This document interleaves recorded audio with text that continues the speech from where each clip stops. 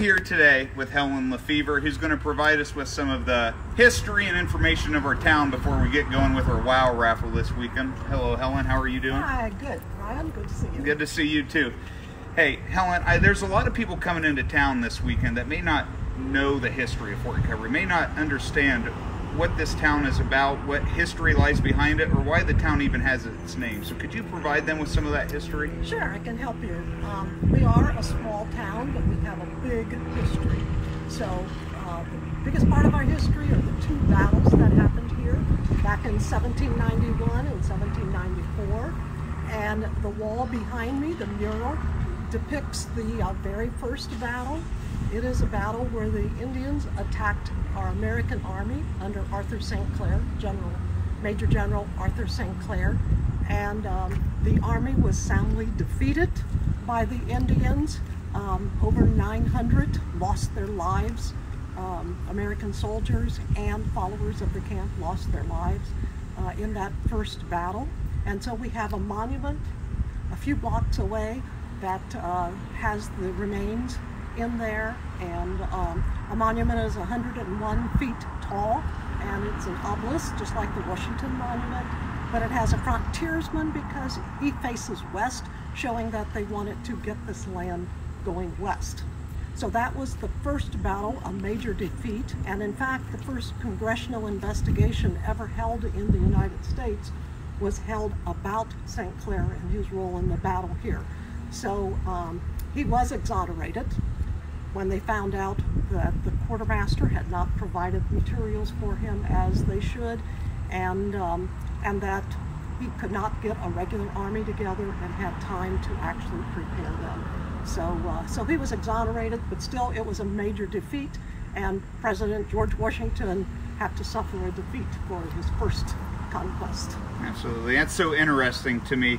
You know, I say there's so many people coming into town that may not know the history. There's so many people that live in this town that couldn't repeat that story right there, and I may be one of them. I know some of the history, but every time I hear that story, it just amazes me. You know, George Washington had just become our president at that time, and he's, you know, the leader at this time, and that was a lot of fire he came under, I think, because of that battle. It sure was, and the fact that there really wasn't an army after the Revolutionary War. The soldiers went back to their regular jobs, and so we didn't have a standing army. Yeah, absolutely. So we had to try to get people together and who wanted to come out here and fight the Indians when they could stay and continue with their jobs or whatever. So that was the first battle, and President Washington had to appoint someone else, and he appointed Anthony Wayne, Major General Anthony Wayne. And Wayne was sometimes known as Mad Anthony Wayne, not because he was out of his mind or anything, but because he was a very good disciplinarian and made sure the soldiers did what they were supposed to do, and sometimes they said, "You're mad, but Mad Anthony Wayne." Mm-hmm. So Anthony Wayne put his army together, trained them down in Fort Washington, which is Cincinnati, made his way back up, and he actually stayed at Greenville, built a fort at Greenville, and was at Fort Greenville when he sent a detachment out to this site, the site of the first battle, and built a fort. So we have a second mural that shows the battle that happened in that fort. And you see it on this wall. And this is a scene that takes place inside the blockhouse and shows even a few of the Native Americans helping the soldiers at that point. The second battle was a major victory for the U.S. Army. We call the first battle the Battle of the Wabash, or St. Clair's defeat, and this one is known as the Battle of Fort Recovery because it actually had the fort. So when he left Fort Greenville, he sent that detachment out here and built the fort. And they had different names that they thought about calling this area, but since the land they wanted to recover the land from the Indians, he called it Fort Recovery. And the Fort Recovery had about 200 men that stayed in the fort. And what we have today is a 2 blockhouses and connecting stockade, not the 4 blockhouses as it originally was built. But the blockhouses, the one is open for people to go through. And while we're going there, we're passing by this 2-story log house that was built originally in 1840 and was south of town on the Mercer-Dark County line. And we moved it here 30 years ago, something like that. And it has a lot of items from early pioneer history. So across the street is the fort, and has the 2 blockhouses and the connecting stockade.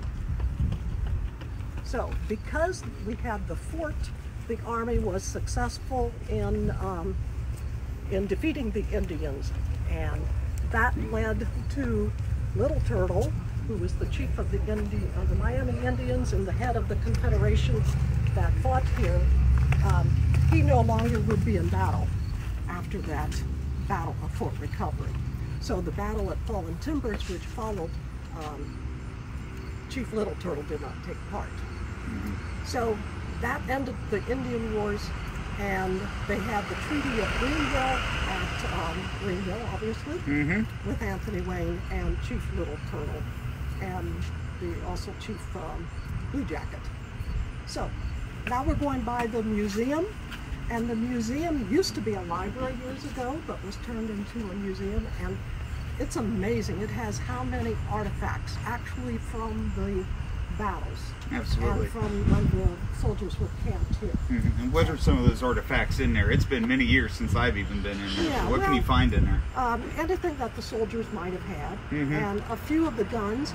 There is a cannon, and it has 3 soldiers, 3 mannequins that show how it was needed, how 3 soldiers were needed in order to operate the cannon, and gives the story about them. And it also shows the uniforms of the soldiers, and there's a lot of cannonballs and bullets and parts of guns and parts of the uniforms, buttons from the uniforms, anything of that sort.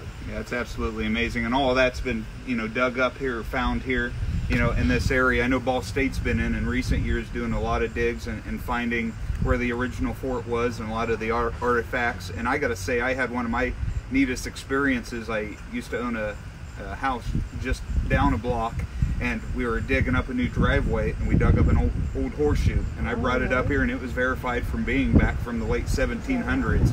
And so just, finding an artifact like that really makes it hit home for me that, that this happened here. It's many years ago, but this happened here. Yes, and like we took a tree down across the street some years ago, and when they took it down, they could find lots of bullets in that tree. I mean, it's just evidence that what a major battle went on here. Yeah, that's awesome. So if we're going to continue walking down the path here, Helen, I want to point out some of the things down this path, because if you're not from town, we're really close to Ambassador Park where our WoW raffle is going on.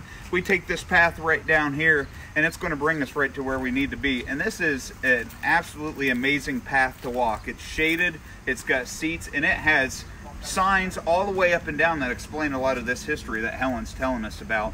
We're going to swing around to this sign right here, Helen. And can you kind of just talk about these placards that sit around town, when they were put up, and what they describe to everyone? Okay, these are wayside exhibits, like you will see in a lot of major tourist attractions.